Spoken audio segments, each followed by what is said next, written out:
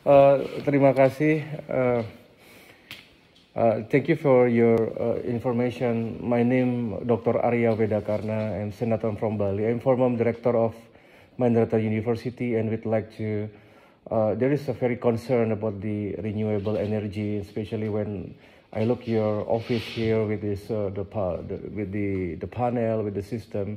It's a great example for our island. Bali Island, we have 4 million people, 4.3, but we received before pandemic around 8 million tourists, including one of the quality tourists that we are happy that came from Korea. I just have any idea that this year in 2022, Bali will become the host of the G20 meeting. And we have a congratulate that Korea become one of the member of the NATO recently.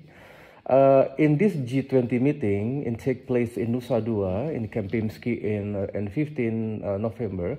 We suggest, because a lot of international delegation outside Korea, outside the G20 countries, will be there, and we should make something like the great effort for help, especially Indonesia, to become one of the leader of the Southeast Asian country, ASEAN, to become, especially our island, to become the prototype for these digital governments.